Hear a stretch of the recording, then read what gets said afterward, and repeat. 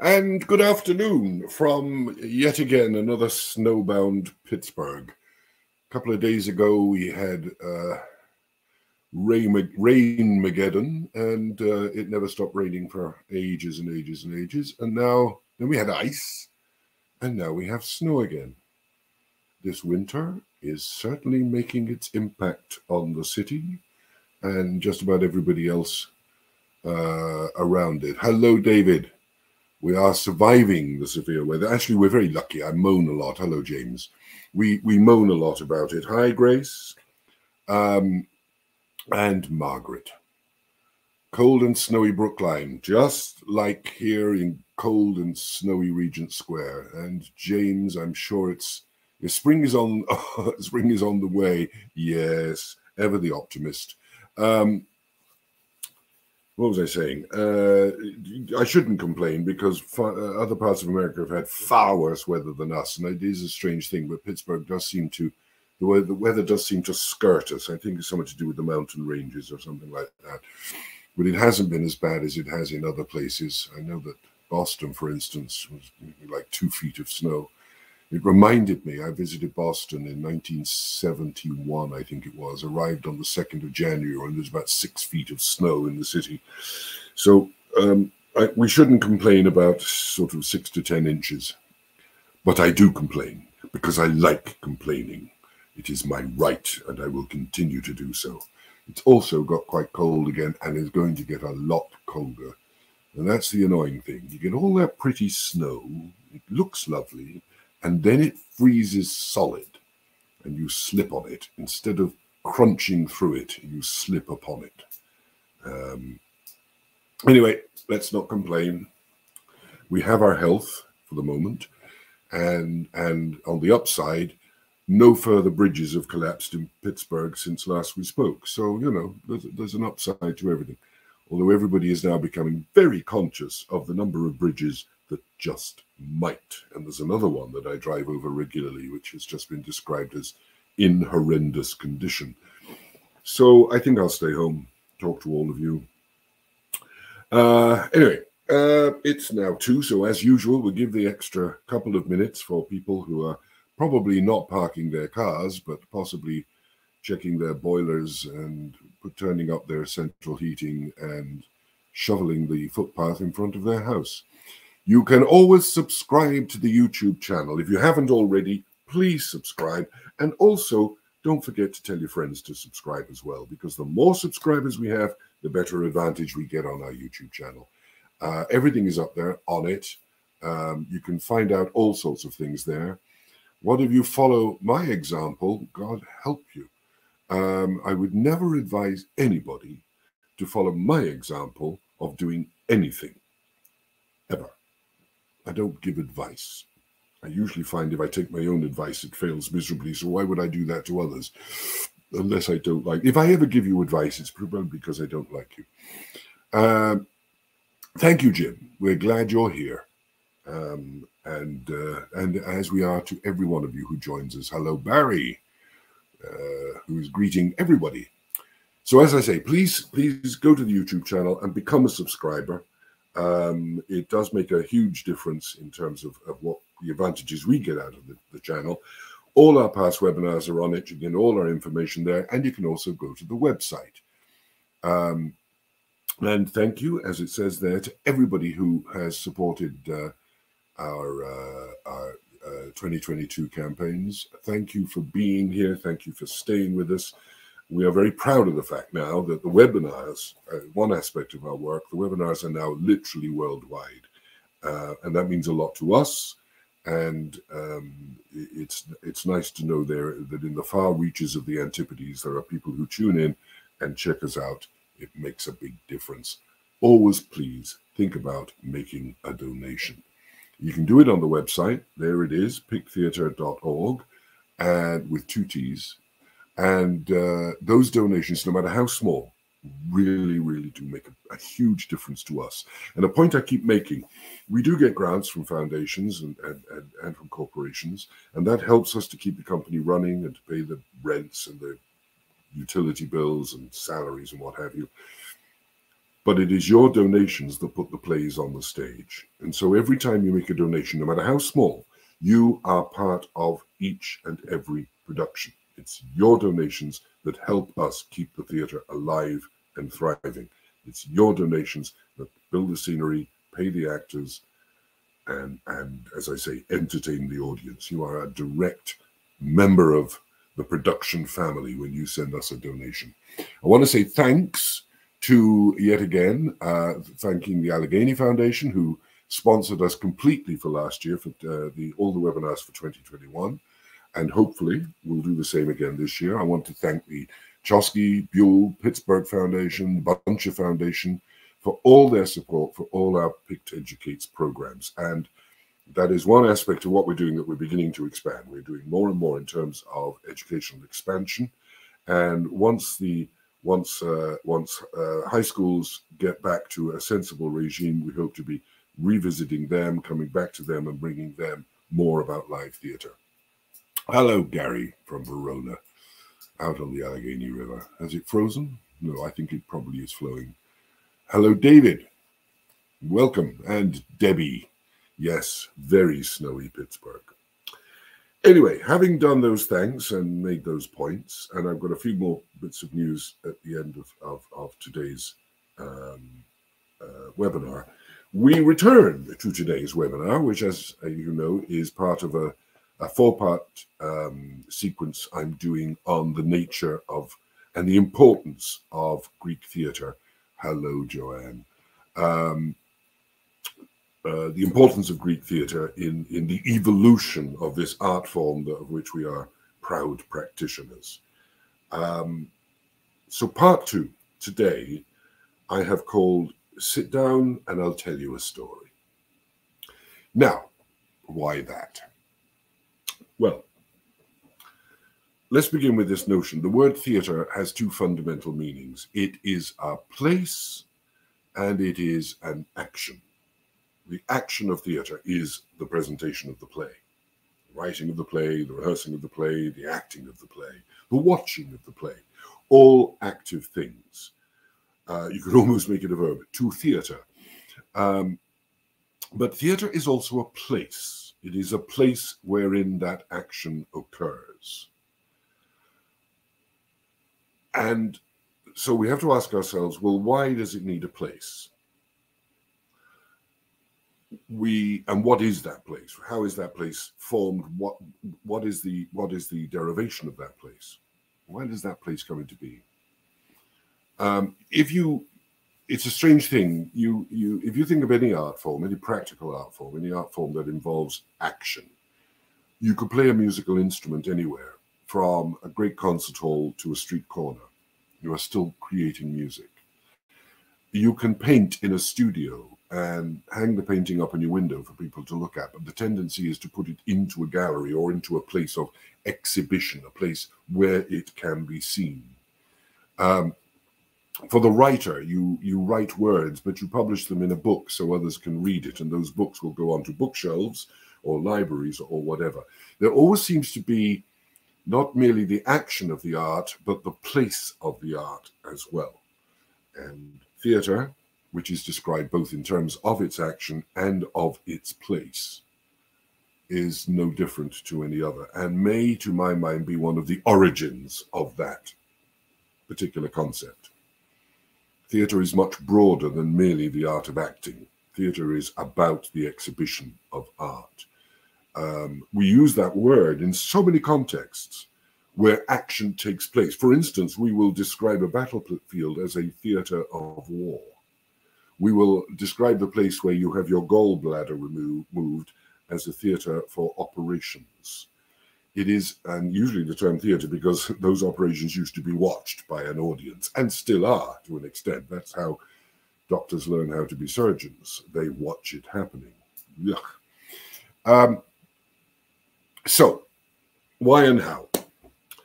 And I want to look at what a Greek theatre was, because my contention is, of course, naturally, that it is the foundation of where we watch the action of theatre right to this very day. What was it? What it looked like? How did it develop? and how it probably worked. And as I always repeat, everything I tell you may be wrong. It is simply my observation, my thought, my consideration. So, a theatre, fundamentally, is a place of storytelling. But it is also, and there are those of us who still believe this, a sacred place, a temple.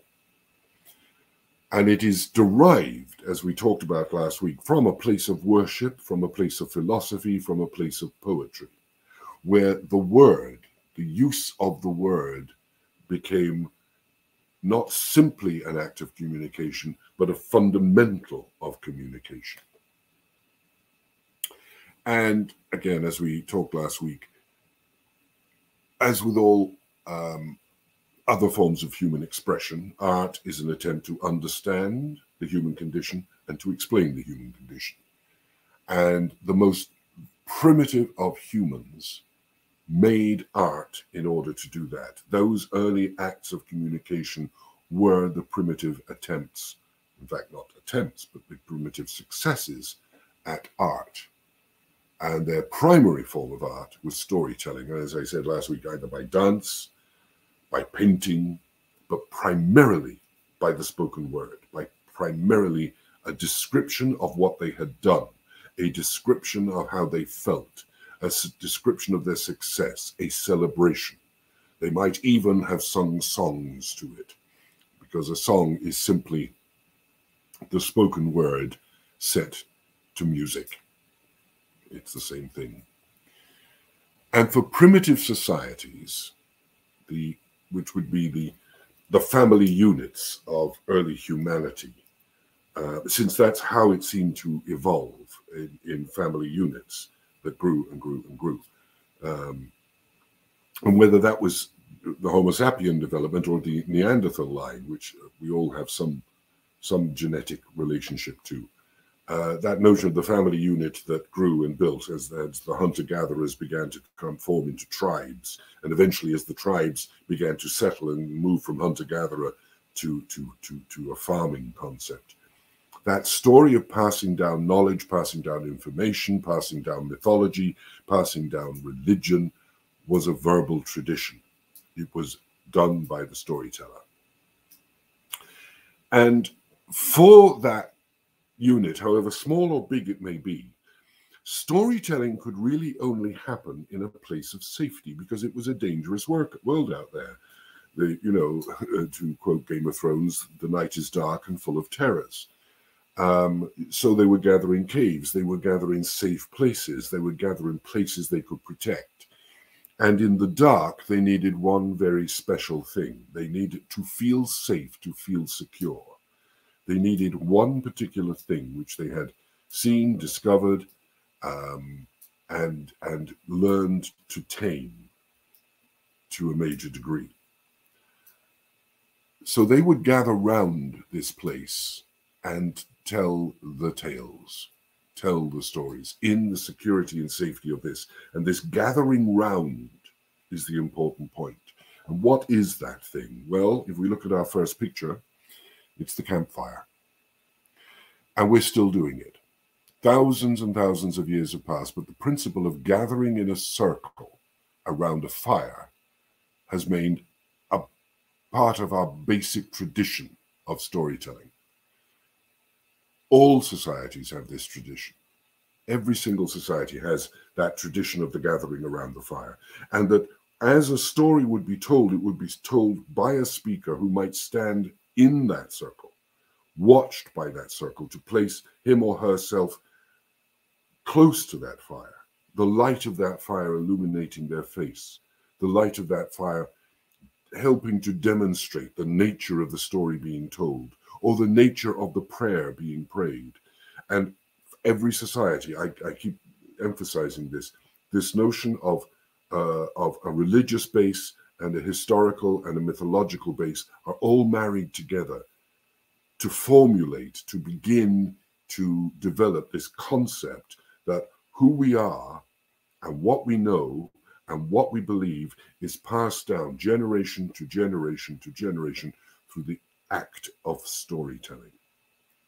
And so the storyteller would begin with that simple phrase, sit down, and I'll tell you a story. We still do it today. So, as I say, all societies have this tradition. For example, there is the Irish tradition, and I will quote that one because it's the one I understand best. The Irish tradition of, and it's not just Irish, it's throughout the whole of Europe, it's throughout anywhere in the world where society began to civilize and to grow together. I'm going to show you this particular picture, a second picture I want to show you. And most of you know anything about Irish history will know the Irish hearth was the place of gathering. And that was really exactly that, a place of gathering. It was the center of the home. The fire was the place where you gained warmth, where your food was cooked, where you felt safe and secure. Notice in that picture, a bed is beside the fire. It is the place of safety. Just as for the very primitive man, the campfire was that place of safety. In traditional times, in times gone by, the villagers would gather together in a particular house and they would sit around the fire. They might dance. One of the reasons they say that Irish dancing, they don't wave their arms about, is because there wasn't enough room in the cottage for waving arms, so you just used your feet. But they would gather around and the tales would be told. And the communities would have, and we use this word specifically, but I think it is a very general word, the bardic tradition, the one who told the tales. The bard was the one who told the tales, and as they developed their skill and developed their awareness and developed their knowledge of mythology and religion and history, those tales would become formulated. In Ireland, we would call it the Shanachi, the man who was the teller of tales, the poet who dealt in a verbal tradition of recounting the past, the myths, the traditions, the faiths. This is an Irish tradition under the term Shanachi, but this bardic tradition happened all over the growing civilized world. The Nordic traditions, the traditions around the Mediterranean of telling the past as a story that could be learnt. And you know, we always do that. We teach our children by first of all telling them very simple versions of facts, and slowly as they grow, they evolve. Those stories evolve into more complex and complex things until eventually they're in university taking degrees in things that will give them no advantage as a career. But it is the telling of these tales in this bardic tradition that is the next major step forward towards the creation of theatre, but also in the creation of a theatre, of the physical place. And where we began with the fire and we moved to the hearth. The heart of the home is the hearth, where a place where you gather around the warmth, around the safety, around the security of the fire, and the tale is told. Every developing society had its equivalent. Now, the ancient Greeks, it must be said, had a particular advantage over the rest of us: better weather. Certainly a lot warmer weather than societies further north. You know, and if you look at the Nordic tradition, the Russian tradition, even the British tradition, the Irish tradition, even as those traditions would have developed amongst Native Americans, the further north you went, the colder it got. And so you would gather in different ways. The Greeks had the advantage of fairly decent weather. And so as their social gatherings grew, as their religious activity grew, and the gathering would grow larger, as I say, the family unit became the tribal unit, and eventually a larger society would evolve. The circle around the bard or the storyteller would grow bigger and bigger. And eventually it would become not so much a circle as a semicircle, because it was easier for the bardic person, the teller of the story, to see everybody if he didn't have to keep looking behind him. So that notion of gathering around to look at the teller of the tale, began to evolve. The other thing, much favored by the Greeks, who, as I talked about last week, for whom verbal communication was vital. The spoken word was everything. They didn't have to worry about a fire. What they had to worry about was being seen and heard. And they began to make a use of nature. They began to find places in which they could be seen and heard easily by a larger number of people. And so began the use of what we now describe as the natural amphitheater. And our next picture shows what I mean by that. If you have now that's been terraced to a degree, but you get the clear picture that somebody standing in that that bottom corner, the bottom right-hand corner, could easily be seen and heard by anybody sitting on those terraces. Sometimes the terraces are natural. This one was natural, but has been manipulated. But you get the clear picture of how the bardic person, the teller of the tale, can say, sit down and I'll tell you a story, and everybody can see him or her. Although by and large, mostly him. The world had not evolved far enough yet. So that idea is still an extension. It's simply an extension of that notion of gathering around the fire, gathering around the hearth. But in terms of Southern Europe, this particular image of the gathering is centered much more on the outdoors, the open air, daylight, and being seen and heard. But they're still doing the same thing. In that natural amphitheater, the speaker can be seen by all. The natural acoustic, the natural ambience of the place would assist in the way the speaker could address the gathering.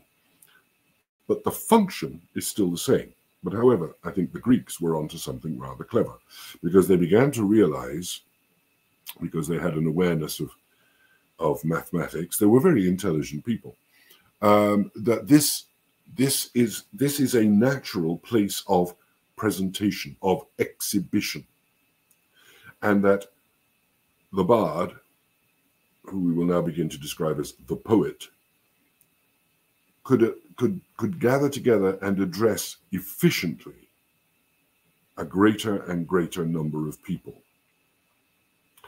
But also in terms of the religious aspect of it, that any ceremonial needed to be shared, needed to be seen and shared by as many people as possible, so that you have this slight shift, not simply in the telling of tales, not simply in the recitation of poems, not simply in the recalling of mythology or the rendering of history, but also in the act of worship, that the poet and the priest occupy the same place in this evolution, to be seen to worship, to be seen to honor, to be seen to recite, to be seen and heard, especially heard.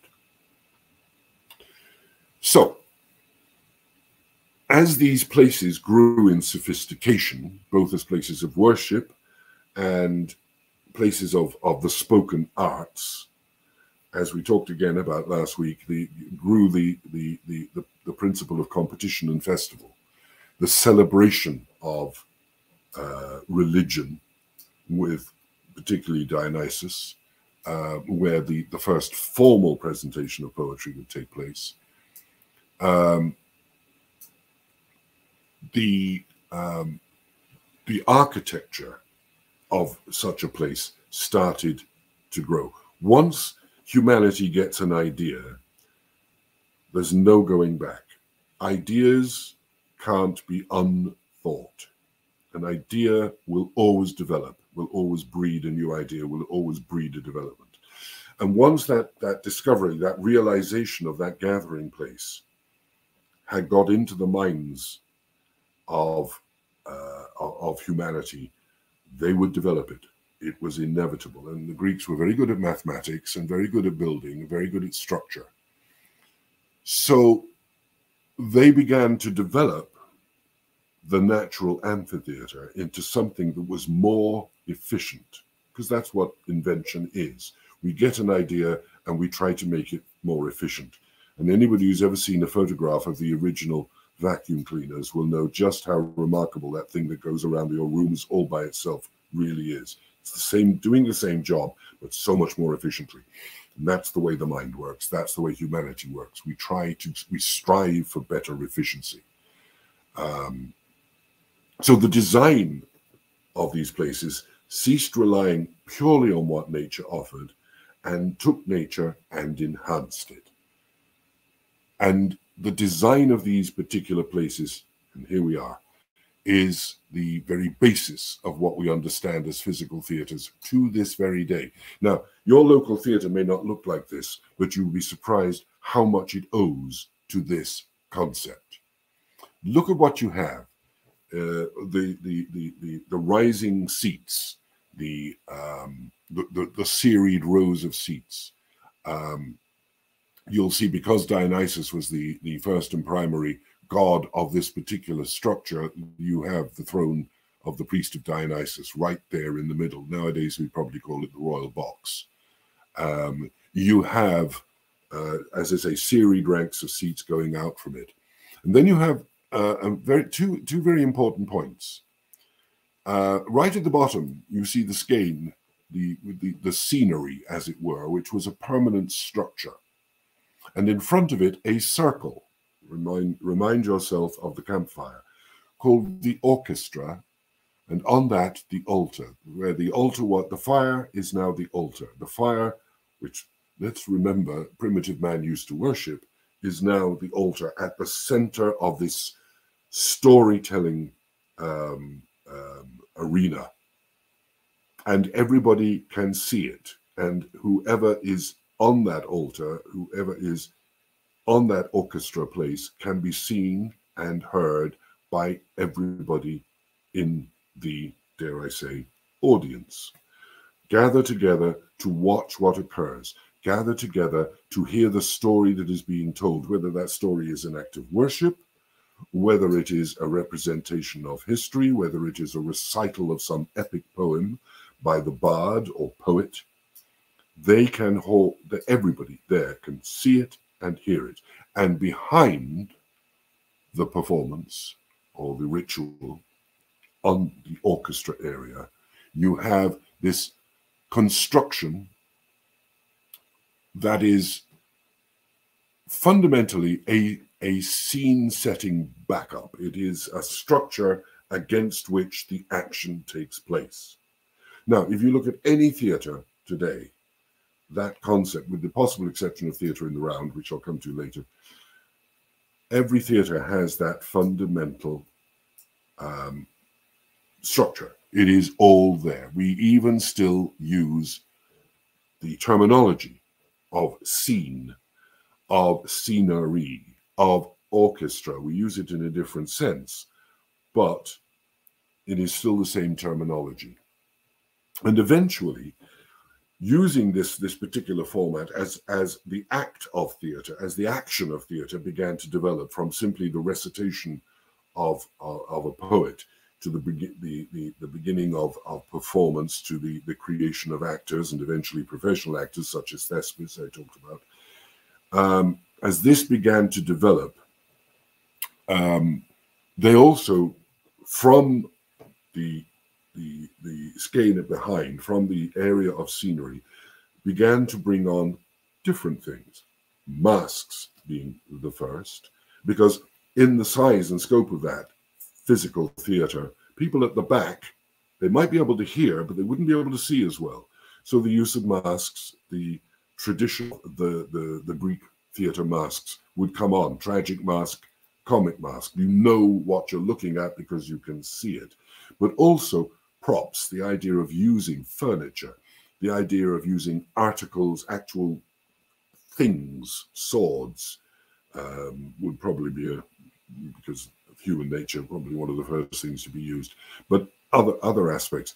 They then began to realize the power of physical scenery. They would actually come up with remarkable constructions that they could bring out and onto the stage. They would use fire, they would use light, they would use effects. They didn't have gunpowder because the Chinese hadn't told them how to do it at that stage, but they did have remarkable capacity to create an illusion, to tell the story not just verbally, but visually as well. And it was all enabled by the fact that they had created this space in which the audience could sit down while they told them a story. They had, at that point, created theatre as we understand it. A theatre rather than just the act of theatre. Now, fortunately for us, there are very, very many remains of such Greek theatres all across the Mediterranean region. And indeed, quite a lot of Roman copies as well. We have another picture to demonstrate that. There you have it. And there you can see exactly what was there in the plan that we showed you a moment ago. You see, you are at the top of the seats, and you can see, if you're sitting there, that the expression on the faces of the actors would be absolutely lost to you. But if large masks were worn, you had a better chance of understanding who was doing what. He is in the orchestra. He is at the center of if you like, the ring where the fire is the heart of it. Or in his case, it is the altar, or if not the altar, the position of the storyteller. And behind him, you can see a construct that allows the potential for other elements to be brought out into the performance area, the orchestra. This is a perfect example of what a sophisticated Greek theatre would be like. And behind that scene, you would have places where actors, where performers, where the poets, the reciters, the bards would be able to dress, to change, places for scenery to be kept. This was a theatre exactly as we understand it. And it's important, for those of you who are new to this whole thing, and many of you, I may be speaking, I know I'm speaking to the converted on many levels, but it's important to bear that image in mind, to bear that basic plan in mind of what we have come to call the Greek amphitheatre. Because that is the root of every theatre you will ever walk into today. The amphitheatre, the Greek amphitheatre, is the source. Now, it wasn't just the Greeks. I mean, as I say, the Romans built a lot of these as well. They didn't just build for sports and persecuting Christians in these big Colosseum-type structures. There are plenty of those. If you're in Rome, the Colosseum is a place you have to go to. If you're ever in Tunisia, there's an even better one, slightly smaller, but in much better condition. They're all over the Mediterranean as well. But the Romans built theatres because they enjoyed it. The Romans were slightly, dare I say, cruder than their Greek predecessors. Many of their comedies tended to be very, very licentious, the plays of Plautus being the ones that would immediately spring to mind. But they still liked their tragedies. They still liked the bardic tradition. They still liked the telling of stories. And they were fascinated by history. Rome produced so many historians. They loved, but they weren't just historians. They were historians who wrote their thoughts. They would probably preface everything they wrote with, everything I tell you may be wrong. But the Romans loved it. And they took the idea, the Grecian idea of theatre, and attempted again to improve upon it. Well, they couldn't improve upon the concept, merely on the form. Sometimes you'll see a much more square structure than the classic Greek amphitheatre. But the principle is still the same, that you put the bard at the heart of the theatre, and you allow people to sit around while he, she, or they tell you a story.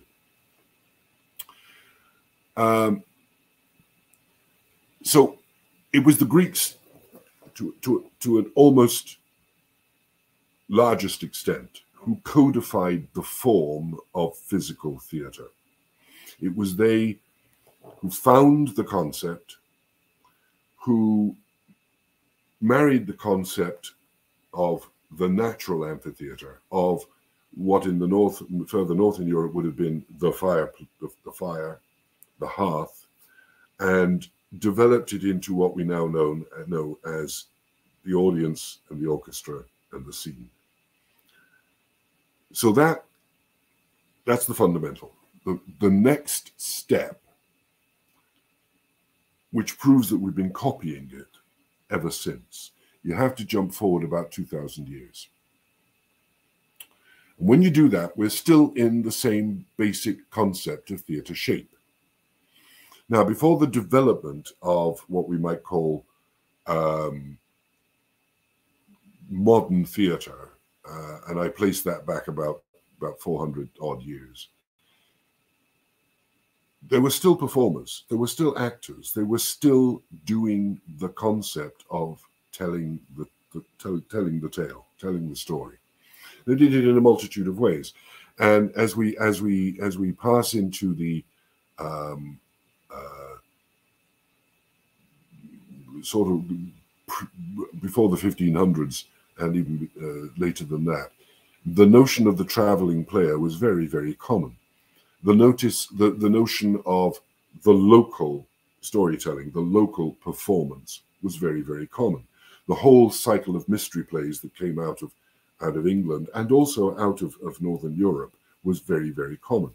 Very often these performances were done on the back of a cart or a wagon, where the actors, the performers, the bardics, would tell the story while people gathered around in a semicircle. They were still, and the point I'm making, the argument I'm making, is not that the Greeks were particularly brilliant, which they were, but that it is the natural way of doing it.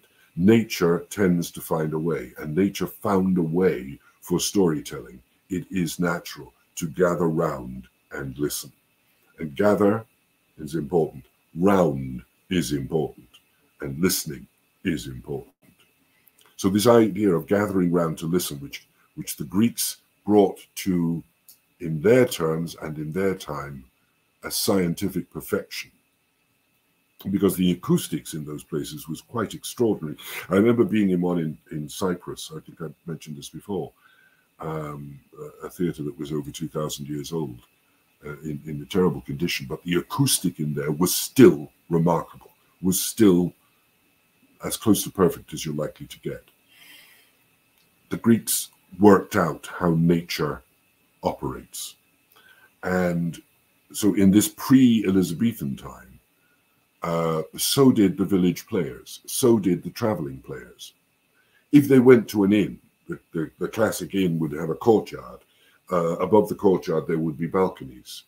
And as the play was being performed in that courtyard, people would gather around and they would sit up on the balconies and watch the action taking place. Now, if you think about that, you're coming very close to the notion of theatre as we know it today. But it was still following that basic set of rubrics set down by the Greeks in the formation of the amphitheatre. There was no difference, except in scale, in size, and probably in expenditure. But it's still exactly the same process. And in the courtyard of inns, where the audience would gather around the action, a new but equally ancient form of theatre structure developed. And it still used the Greek concept of the amphitheatre. If you look at the next picture, you will see exactly what I mean. And there it is, Shakespeare's Globe. Now, when you look at that, we've all seen pictures of the globe or the swan or the various other pictures or what the rose would have looked like. You'll notice that the important thing about each of them is they're round. It is a round structure. It is not a square, rectangular, oblong. It is a round structure. It is a circle.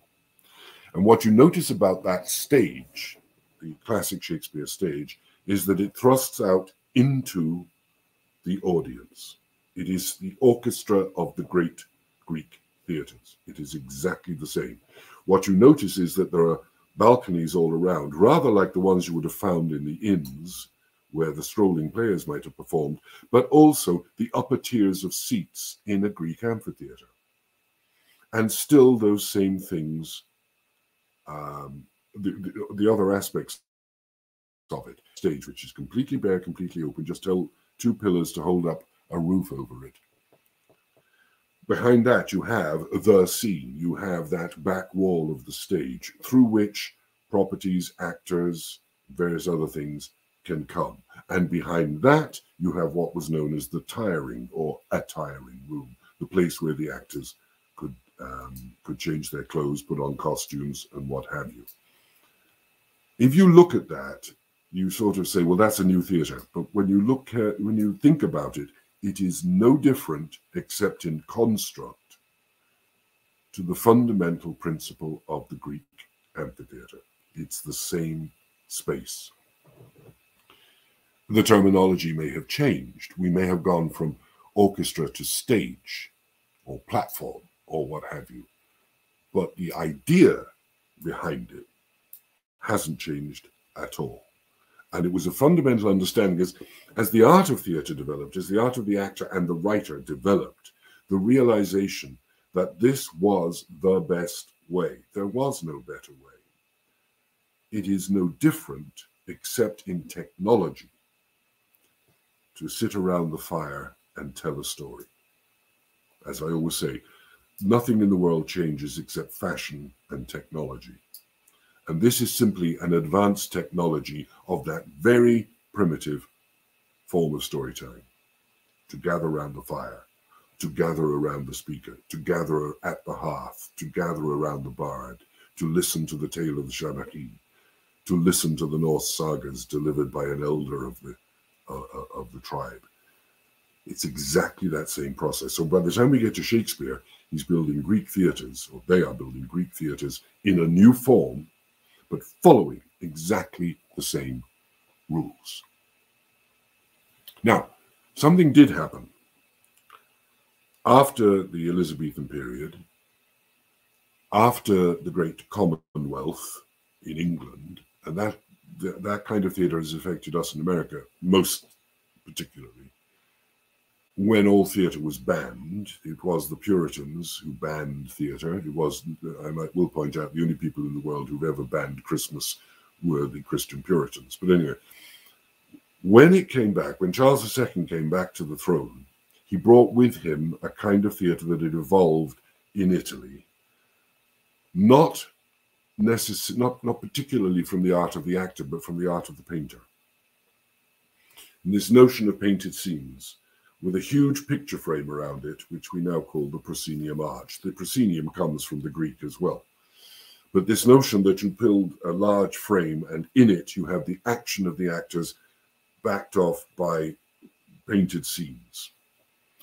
But when you look at the early forms of those stages, you'll notice that it wasn't simply that. There was always a thrust into the audience. And if you look at early, I don't have one, but if you look at early illustrations of places like Drury Lane, you'll notice that the stage comes out on the level of the stage boxes. They were known as the stage boxes because they were virtually on the stage, as were in Elizabethan times seats on the stage for rich people in the audience who could afford to sit so close to the action. So that same notion, even though the proscenium stage was fundamentally different in its physical construct, it was in a rectangular shaped building rather than a round one. That same notion still happened, that the orchestra thrust into the audience, that it brought the action and brought the telling of the story directly into the audience. They could sit around and listen to the story. That particular space became known when it was dropped and the band was put in there, the musicians were put in there, as the orchestra pit. It was a pit in the orchestra for the musicians to sit. Hence, they became known as the orchestra. The Greeks are the responsible for everything. They're quite amazing. If you look at some of those great opera houses in Europe, some of the really magnificent ones, you'll notice that rather than the serried tiers of dress circle and upper circle and grand circle and poor people circle at the top, you will notice that many of them, the Royal Opera House in London, La Scala Milan. Look at all the great opera houses of Europe. They will have a stage with a pit in the orchestra. They will have a gathering of people on that level, and then around the walls, lines and lines and lines and lines of boxes. It is basically a Greek amphitheater, somewhat reshaped. It is that same basic concept that everybody can see, everybody can hear, and that the action is brought to them by the bard, or in that case of the opera, by the singers and the musicians. But they're all fulfilling and following the principles laid down by that construct that the Greeks realized was the right way to do it, the best way to do it, the most efficient way to do it. Your modern opera house very often follows that rule. And even when you have that dress circle, grand circle, upper circle concept built within a proscenium theater, you're still following, because they step back in these serried ranks, you're still following that Grecian principle of the amphitheater. When Richard Wagner built the Opera House at Beirut, and if you ever go there, you'll notice it's not straight, it's angled. And that from the stage, it moves outwards. It's as though he took an amphitheater. The Abbey Theatre in Dublin was built in very much on the similar lines, that you take the amphitheater and you cut out, rather it's like slicing into a pizza or half a pizza, you take out that center section, and that's your theater construct. But it's following the rules of the amphitheater by allowing the audience to fill further back, wider and wider, and that the acoustic will follow that. We haven't come up with anything better than the Greeks found.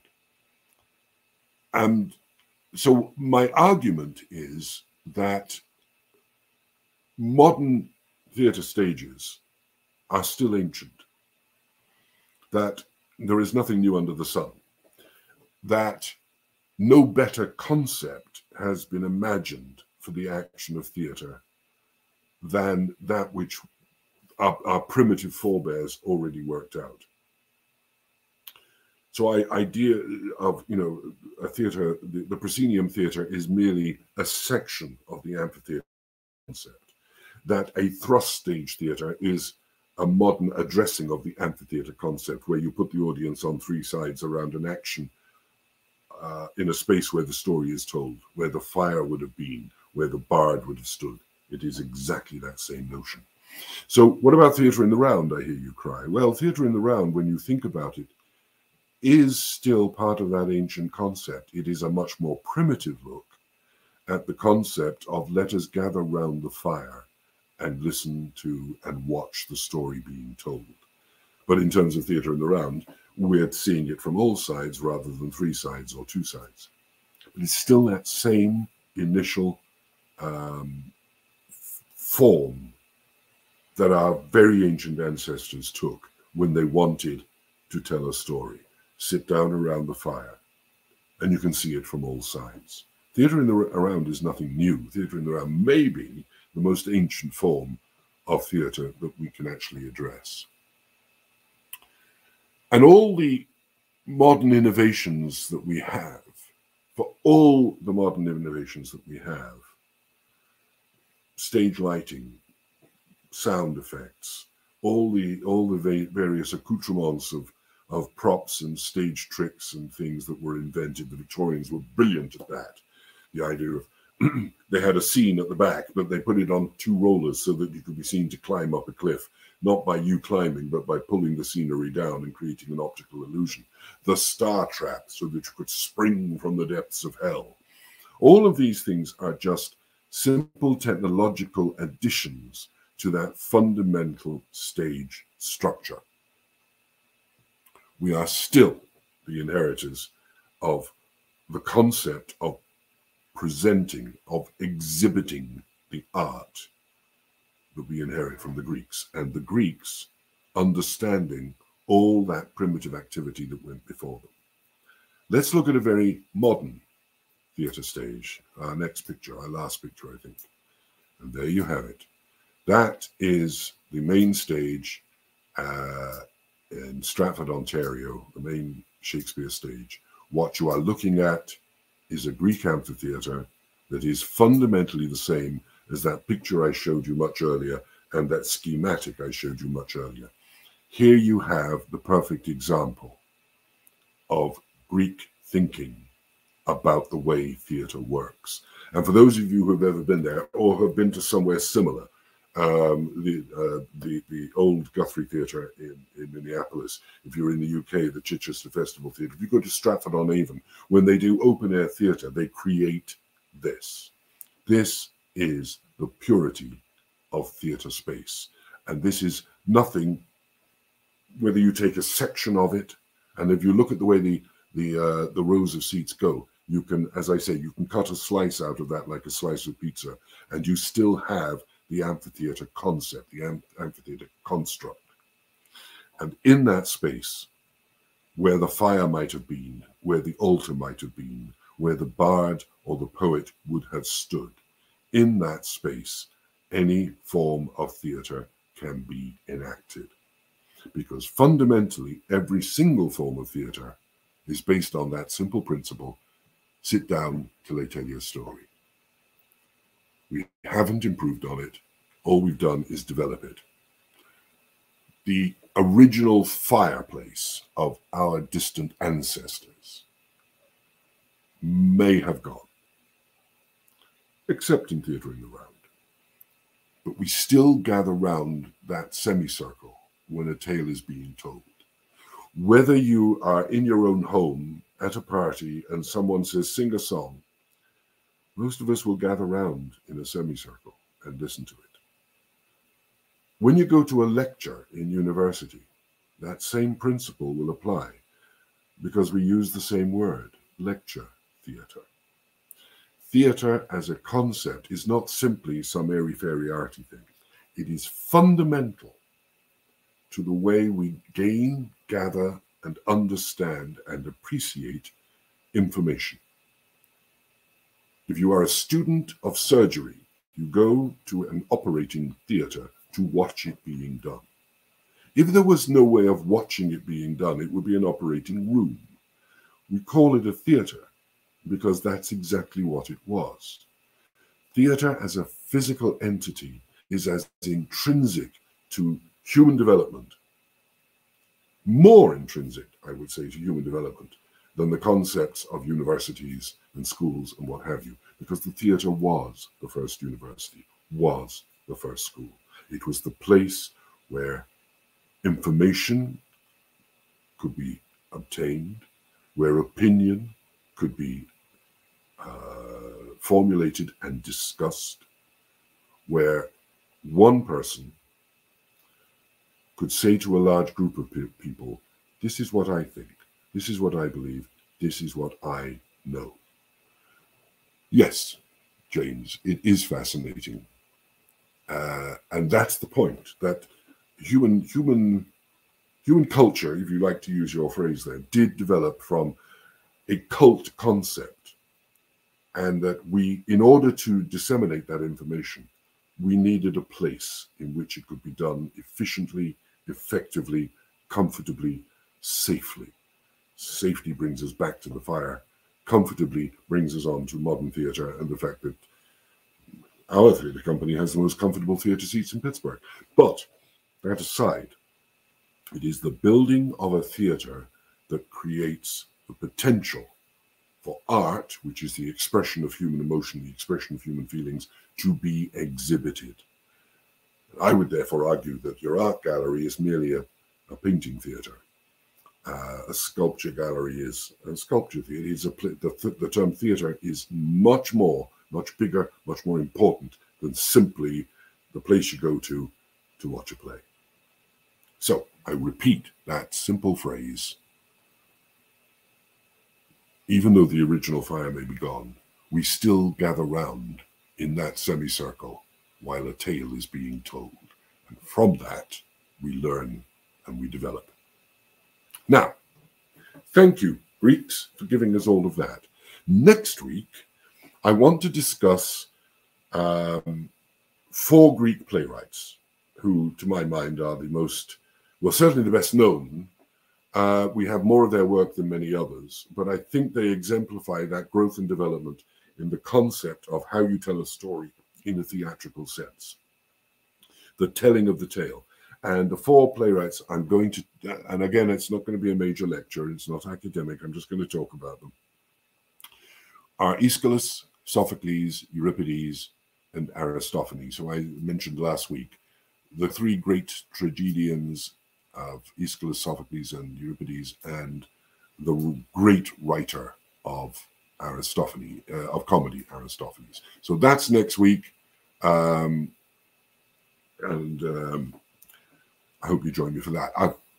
Just a few little tiny things to mention. Of course, please, if you've enjoyed this webinar or any other, or even if you haven't, please make a donation. Every single dollar counts. And at this end of the year, every dollar counts. And I will remind everybody, one of the things that all theatre is suffering from at the moment is reduction in box office takings, because people are still nervous or unwilling or unable to actually attend plays. We've actually postponed our production of Endgame into May, which we hope will make matters slightly easier for everybody. But every donation, every dollar counts. Just go to the website, click on it, and send us a few dollars. We will profoundly appreciate it and think of you in our prayers. You can save the date if you're in the Pittsburgh area. Our gala is coming up Saturday, March the 19th, 6 to 10 p.m. at Point View Hall, Carnegie Science Center. As you can see, the view is amazing, and you're viewing the point. And the point of being there is the view of the point. But we're going to have a gathering. It's our 25th season, so a special celebration.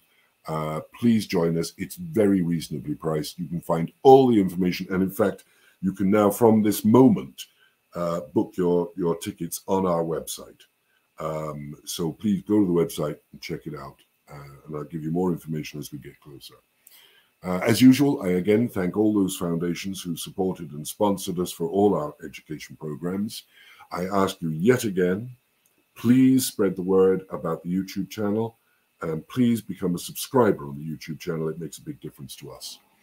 And later this month, the final point is on Sunday the 27th, we will be having our next Expand the Canon stage play reading, which will be back to being live. It is completely free of charge. The play is called Rachel. You have to book, even though it's free. You have to book because there's limited seating. Go to the website, go to book tickets, and you'll find the thing on the calendar. Click on that, make your reservation. Sunday the 17th, 2 performances as usual at 2 o'clock and 7 o'clock. But you can reserve those tickets right now on the website. And apart from that, please donate. And I hope the weather improves, and I shall see you all, I hope, back here again next week.